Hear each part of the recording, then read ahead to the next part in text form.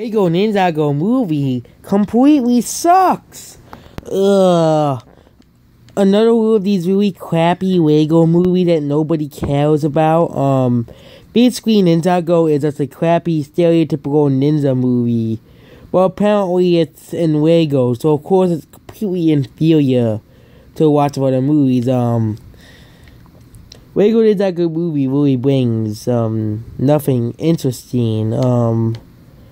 It's nothing new. It's one of the most boring movies ever in the world. It can still be better than the My Little Pony movie and the Slender Man movie. It's definitely a way better movie than the Emoji movie, but Lego Ninjago movie is just a crappy disappointment that really brings nothing new. It has a 52%, which is a really low score, and a 72%. People actually like this, so 72% of the people, which are likely kids, like this movie. This movie is very boring. It's very useless. It's basically about this guy, it's basically about this guy who has to defeat this bad guy, who is the worst guy ever.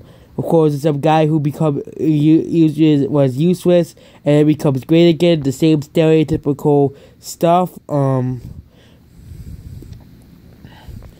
It's one of the worst movies of the year. Lego Ninjago movies are one of the worst movies of the year. His friends are also secret warriors, and this doesn't make any sense because, we're secret. We can't tell you.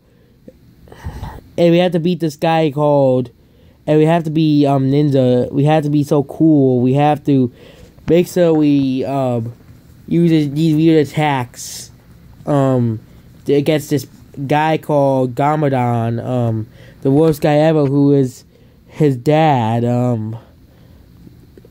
And basically this guy fights his father, and it's really boring, it's really dumb.